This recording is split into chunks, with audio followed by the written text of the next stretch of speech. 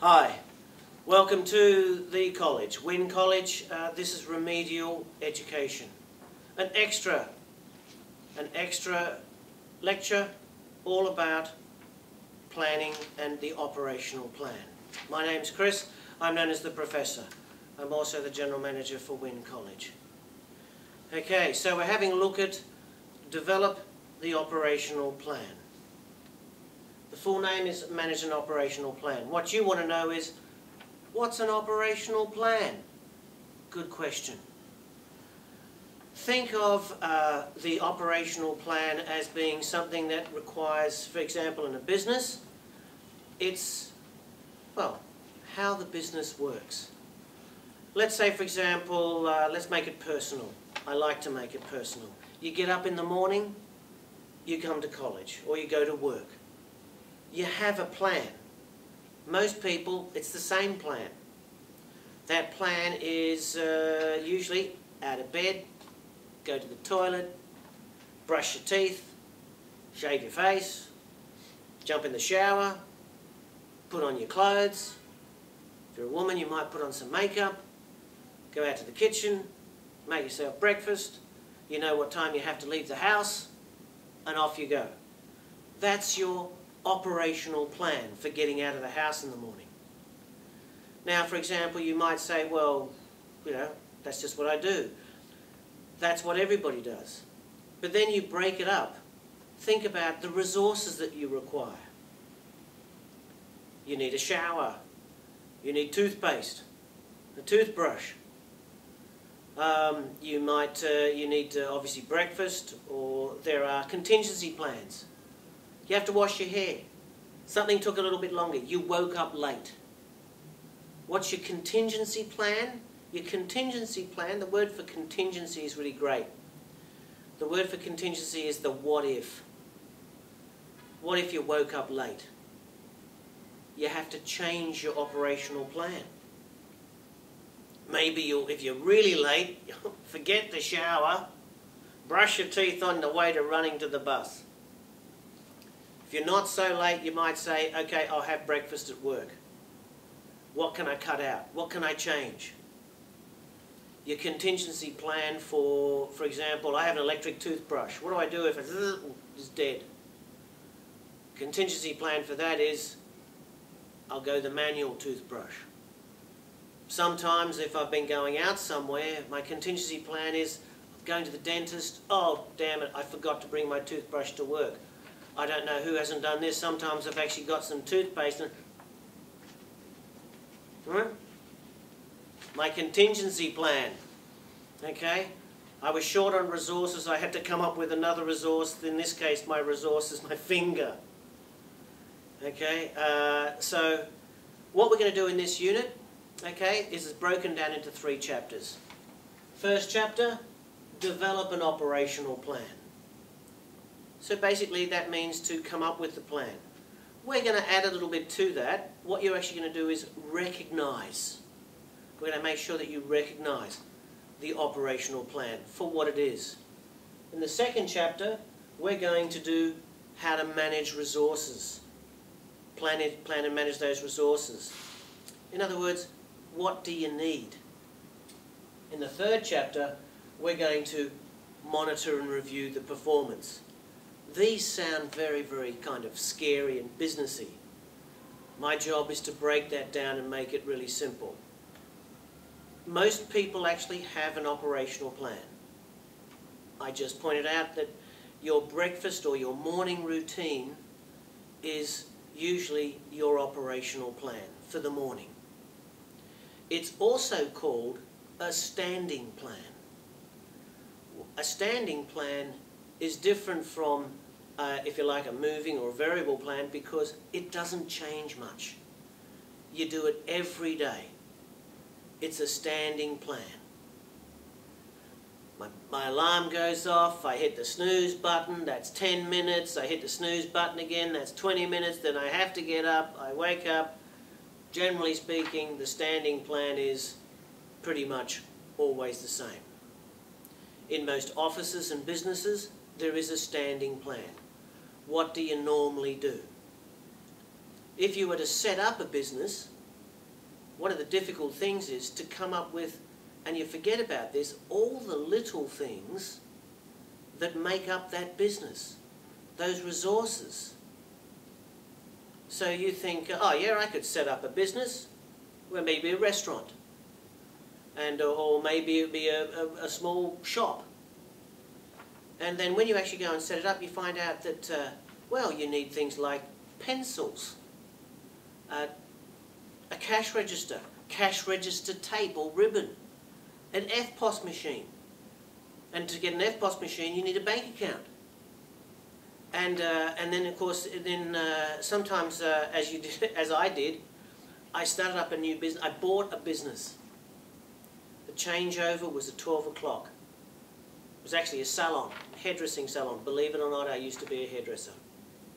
Bought my own business. Paid tens of thousands of dollars. Walked in, the changeover was 2 o'clock. I was ready. The business was already operating. I thought it was going great. I walked in and the lady said, changeover. She said, thank you very much, here you go. Oh, I'm taking my EFTPOS machine with me because I get money back on that. And I was like, oh dear, EFTPOS. I can't take credit cards. You fool, you fool, you fool. I had to race across to the bank. And they said, this takes months to set up. You fool, you fool, you fool. And then the first question she said, of course, I usually have a float. In other words, money that I leave in the till so I can give change first in the morning. I'll take that with me as well. Did I have a float? Did I have $200 to throw into the till for change? No.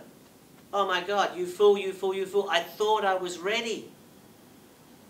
So many things I didn't have.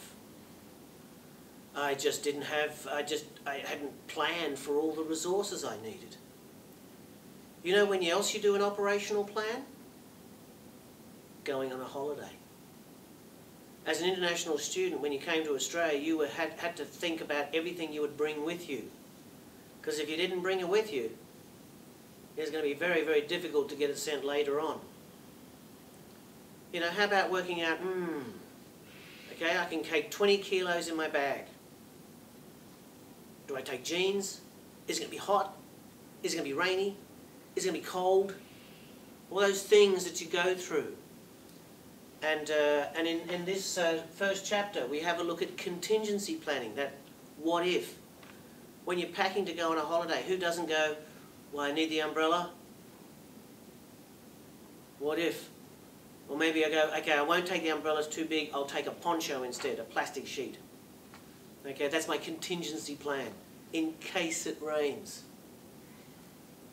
Sometimes I kind of like, okay, I'll take a rug and a pair of shorts in case it rains.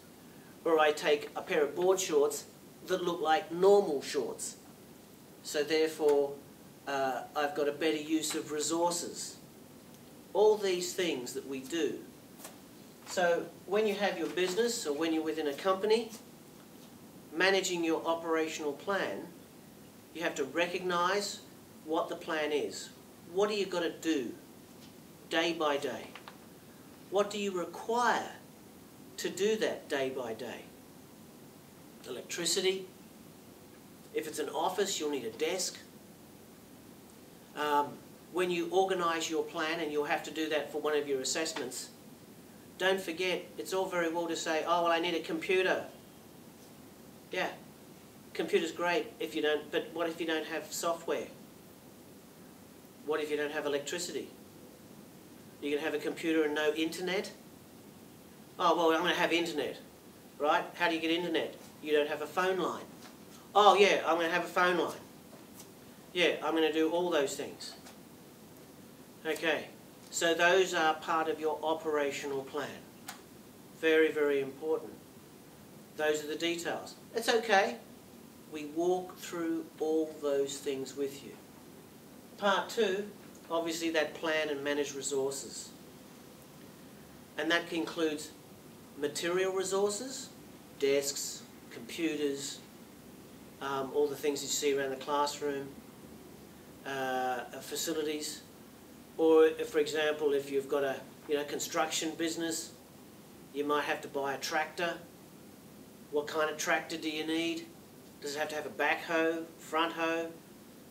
What kind of plan are you going to do? Do you buy it new? Costs more, but it won't break down. Do you need a spare? What about tools? All those sort of things. Now that's just the materials. Then you need to start thinking about the really tricky ones. You know that there are tools and resources out there that are a real pain. There's a tool out there with a personality. It's called a human or staff. They're a resource that you have to handle as well. Believe you me, I think I'd rather handle a hammer than a staff member, because a hammer doesn't talk back. A hammer doesn't get sick. A hammer doesn't feel a little bit, I don't feel like hitting that nail. Or, you know, it's kind of late, I'd really rather not hit that nail. Okay? A hammer just does what it's supposed to do. You can get a good hammer just does it. However, obviously human resources, very, very important, but they take a great deal of managing. And they're also very expensive. So you don't want to waste them. And in fact, part of that managing them is making sure that you don't waste them. How can I get the most, the best, out of my human resources? In one of the chapters that we work in one of the units that you do in Diploma of Leadership and Management, we did before, which was emotional intelligence. That was all about how to also get the most out of your team. So that plan and manage resources, it's so important. For example, if you're at a mining company, you know, and you're mining under the ground for coal, that coal mining machine probably is worth around about $100 million. It takes 4 months to assemble. They assemble it in the middle of the mine. You don't want that baby breaking down. It runs 24 hours a day. And if it takes 6 months to move to a different mine, you want to be pretty damn sure when you decide to move it. And you have to manage what you're going to do while it's moved. We'll look at, in one of your assessments, in assessment 2, it's a field trip. And it's a field trip, we have a look at the Opera House, Sydney Opera House, world-renowned building. They have, Sydney Opera House is turning 50 in 2023. They have a plan, it's called the Renewal Plan. They're going to renew the Opera House. Turns 50 years old, it's getting pretty old. When they built the Opera House, they weren't thinking about, you know, diversity, the environment, all those things. They weren't thinking about then. This is like the 50s and 60s. They were thinking about just making a building look pretty. Now they have to change it. They've got to think about that. So they have a very big operational plan. When we have a look at the excursion, you have a look at what their operational plan is, and they have several for 2023. They're going to completely and utterly rebuild the concert hall inside. That means that they can't hold concerts. And this thing's booked out 3 years in advance. Once again, almost every day of the year there's a concert being held somewhere. They're going to put it on hold for 6 months. And you might say, oh, well, okay. But where are the people that would normally go to that concert and perform in that concert hall? Where are they going to perform now? It's not like we have another concert hall sitting around the corner. They actually have to manage that whole process. We haven't even gotten to the construction part, let alone what are people going to do in construction with a building that's 50 years old, a national icon? What if they make a mistake? The whole thing goes up in flames. Or all the work that they do and it doesn't work. It's no longer a concert hall. The acoustics are all wrong. My God, there's so many problems that could go wrong. And of course, if there is a problem, imagine if there's a gas leak and an explosion.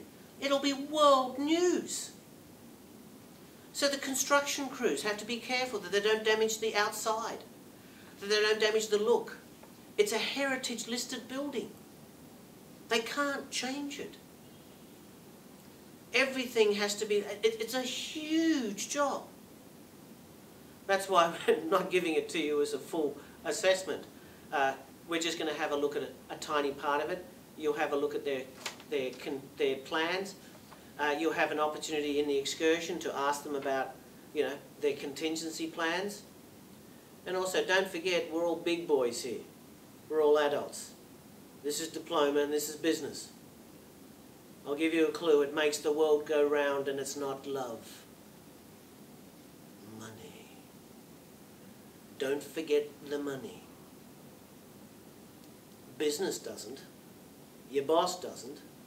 Any student that says to me, the money's not such a big deal, and I'll say, I'll tell your boss that next time they go to pay you. That money's not a big deal. Obviously, money is a huge deal. You have to cost these things. Everything costs. In Diploma of Leadership and Management, you are expected to have a budget, to start thinking about the money. Estimating how much things are cost. All these resources. How to get the most out of these resources. Things that you can use again. So we'll talk about budgets as well. And then, of course, your plan is under constant review. Wouldn't it be? I'm always looking for a way to shave. Well, because I'm an old man, I've pretty much got it down to the fastest way I could possibly do it. Shaving an extra couple of minutes off my morning routine. I mean, okay, I'm not going to be so gross as to try to go to the toilet and brush my teeth at the same time. It might save me time, but yeah, it's a little unsanitary. But I have been known to kind of brush my teeth, leave the toothbrush in, and shave at the same time.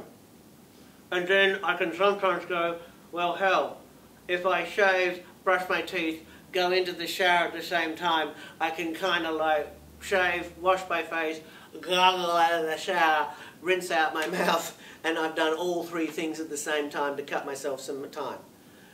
Not usually a standing plan. It's something I do when I'm really, really running late. I still have to brush my teeth. It's probably a date. Okay, so I can't go out with stinky breath. I have to brush my teeth, but I also have to have a shower because I'm all sweaty from doing stuff in the yard. Okay, I tend to try to do 3 things at once. I've got 5 minutes to do it all. So I'm always finding out little ways to just squeeze a little bit more time and make my morning ritual just a little bit more efficient. And you should see me in the kitchen with breakfast.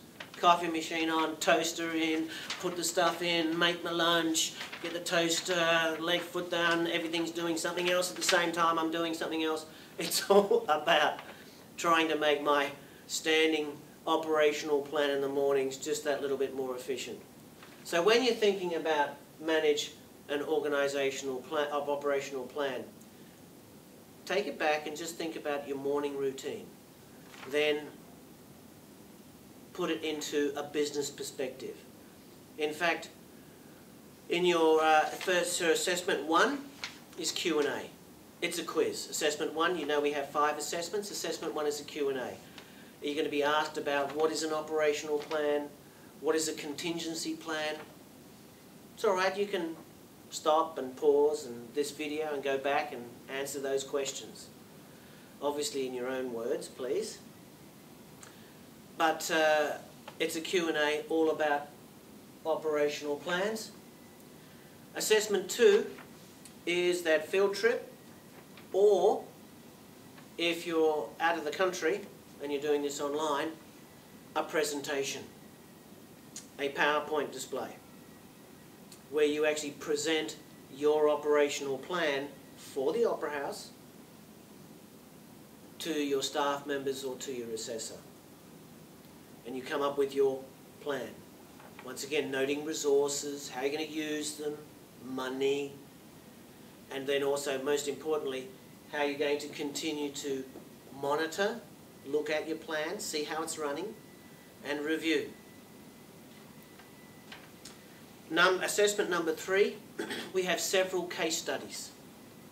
They're case studies about businesses that have problems, or they're looking at their things, and usually the question is, how would you change this operational plan?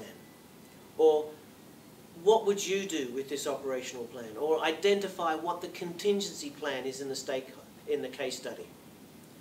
So fairly good, easy. They're great case studies. I've read through them, had a look at them. Okay, once again, really easy. Don't forget, if you have any problems at all, you can always contact your student support officer and just email them, ask them what your query is, and don't forget, we're here to help you. So, now, assessment number 3, as I said, it's the case studies. You've got your third-party report. Don't forget, take them to your boss. We've written it in plain English so that your boss knows that you're going to be asking questions about what resources do I need to do my job. And it could be anything.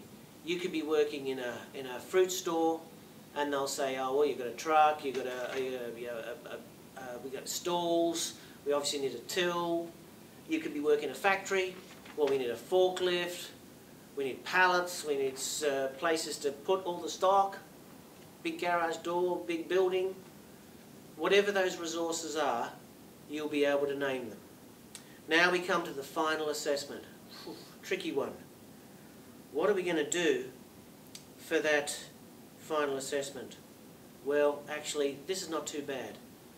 You're going to go back to your business, wherever you work. You're going to describe and look at it, analytically as where I work now. I'm going to look at it as an operational plan. Have a look at the overall operational plan. Then you're going to look at one small part of it. Now, I'll make an example for you. Like if I was doing the assessment, maybe I'm delivering pizzas. I'm Deliveroo. Okay? I've got my bicycle, my heat pack, my helmet, and I deliver pizzas. That's an operational plan. How many people deliver the pizzas? Am I the only one? What sort of bike do I use? What's my heat pack like? Occupational health and safety. Okay? The last thing you want is your pizza delivery driver killing themselves. Okay?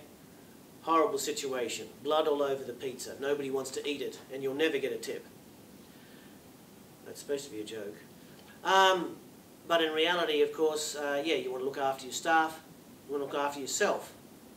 So we ask you to you're going to take that operational plan, that little part of the operational plan, and we're going to ask you to have a look at all things and see if you can find a way to make it better. I bet you can. You'll now know how to make it better. And if I've done my job right, and the teachers have done their job right, you'll be able to go to your boss and say, hey boss, I've got a better way to do this. We'll make more money. It'll be faster, quicker, easier, and more profit. Are you interested? And your boss, of course, will go, are you crazy? Of course I'm interested. Show me. And you'll be able to show them a professional, business-like, operational plan. And if they don't give you a pay rise, if they don't offer you whatever it is that you're wanting to be offered, take your operational plan and take it to the pizza shop down the road and sell it to them. So what you'll do is you'll come up with your new operational plan. You'll have to answer questions about how you're going to review that plan. Now, once again, before you start getting excited about, oh, it's too big, okay, think about it in terms of that small thing that you're going to change. Okay, it could be, do I need to buy a new bike? Do I need to buy more safety equipment? Do I need to buy better materials, etc.? Maybe a fridge pack so I can start selling Cokes on the side. I don't know. But we give you all those tools, and of course you'll have to have a contingency plan. What do you do when you get out to your bike, pizza delivery driver, and it's got a flat? Do you have a contingency plan? I know you can get them. You can get foam-filled things, whole tyre fills up with foam, you're on your way. And you'll just have to buy another tyre later on. That might be a contingency plan. Anyway, that is manage operational plans. I hope you've had as much fun as I have, and I hope you know a little bit more about managing operational plans. Good luck in your assessment, and don't forget to ask for our help if you need it.